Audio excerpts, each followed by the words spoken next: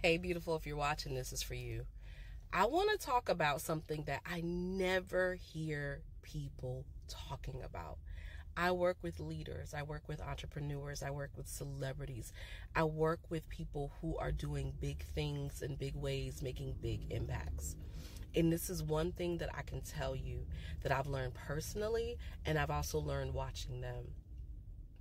Everybody wants to talk about success, but nobody talks about the level of energy that you need to show up and claim your success.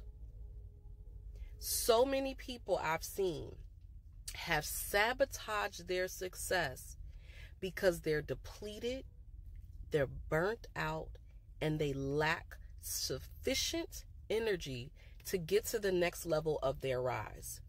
So you over here hoping, praying, manifesting, doing all of this work to get to your next level, but you don't have the energy to physically, mentally, emotionally keep up with where you're trying to go because you're depleted, you're burnt out, you're stressed out, and you're just tired. You are sabotaging your own success. Your energy, your self-care must match the level of the lifestyle that you are trying to live.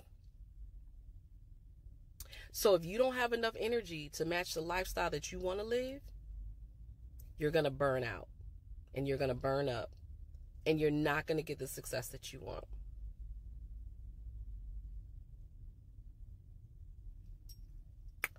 So if you don't want to do that, let's work on your self-care. That's real self-care. Let's work on soulful self-care. Let's work on the soulful self-care that's going to help you to have the energy to meet the level of the demands of your life, to meet the level of your next rise of where you want to be in your success. Let's do that.